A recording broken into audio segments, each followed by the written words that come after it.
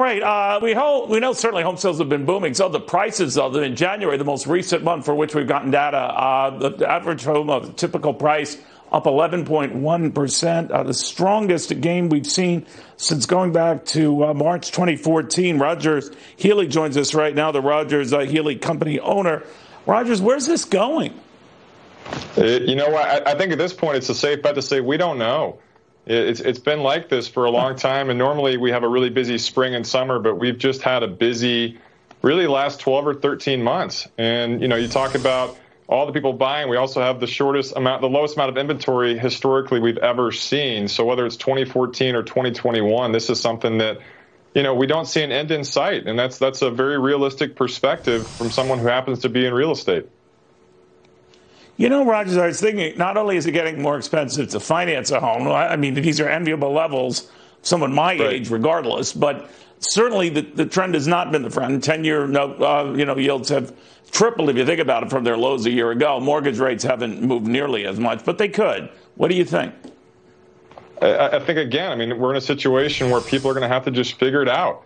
And for a long time, and this is my 20th year in real estate, and really the first 19 years, the rule was location. And I think now it's going to just shift to affordability.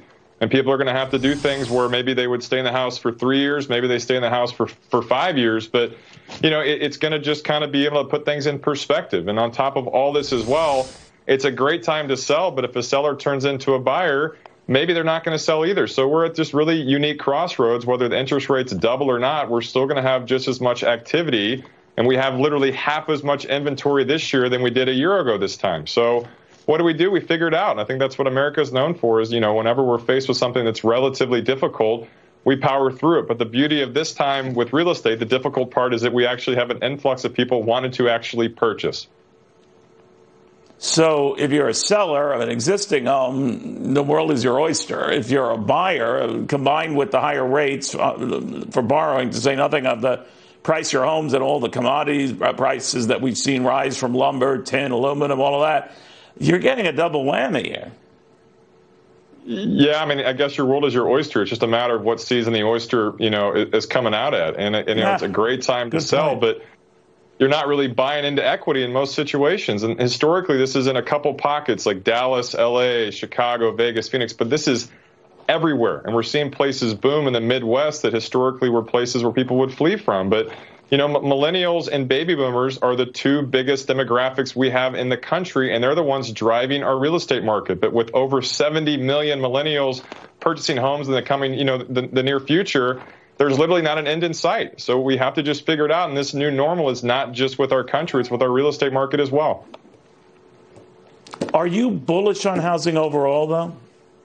Absolutely. Yeah, I'm extremely bullish. And also, like I said, I'm realistic. And I think that with all this being said, with lumber prices increasing and labor prices increasing, we're also seeing an increase in rental prices. And so at some point, people are going to want to go and shift the amount of money they're spending to a mortgage payment versus just paying someone else's mortgage. And so this, we're in the safest we've ever been as far as an American real estate economy. All right. We'll watch it closely. Rogers Healy, thank you very, very much. Again, following this housing boom that looks pretty real right now and pretty sustainable. We'll have more after this.